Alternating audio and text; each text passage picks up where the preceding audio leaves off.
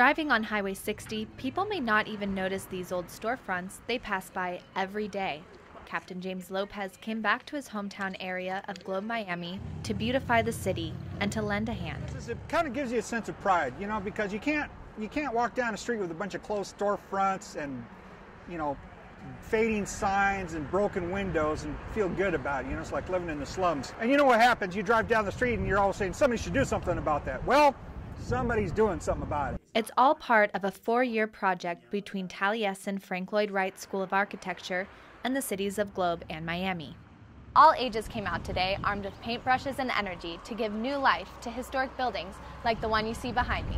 Students from Taliesin, like Jaime Inestroza, teamed up with volunteers to help create desert murals and take the time to get to know the community. The most important thing, I think, is to listen to people and how to understand, be in the shoes of that people.